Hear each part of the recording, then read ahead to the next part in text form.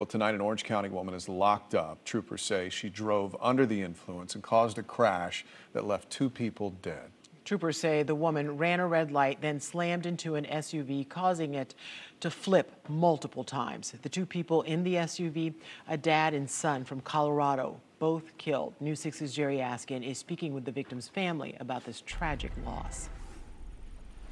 Troopers told me that accused DUI driver never should have been on the roads to begin with. This coming as I've learned that father and son that she's accused of hitting and killing actually were in Orlando for that son's college orientation. It's a pain that I never knew I could feel. Brandy Bowden is in tears, devastated. Her brother, 50-year-old Shane Lloyd, and her nephew, 19-year-old Jacob Lloyd, were killed Sunday after troopers say Leslie Garrett was driving drunk when she ran a red light, slamming into the family's car, causing it to overturn.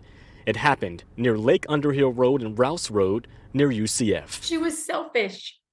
A father was there to take his son to college orientation so he could start his adult life.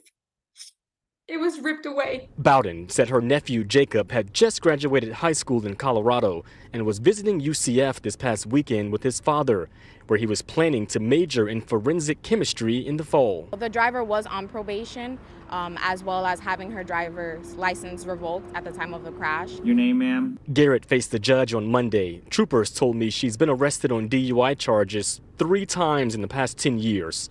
That includes Sunday's incident near UCF, a case in New York, and also last July after Orlando police said she was pulled off the road near Colonial Drive and was impaired.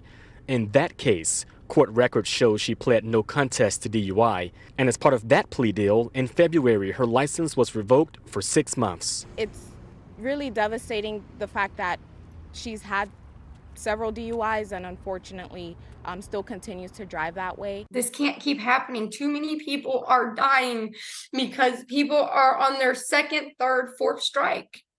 When is enough enough?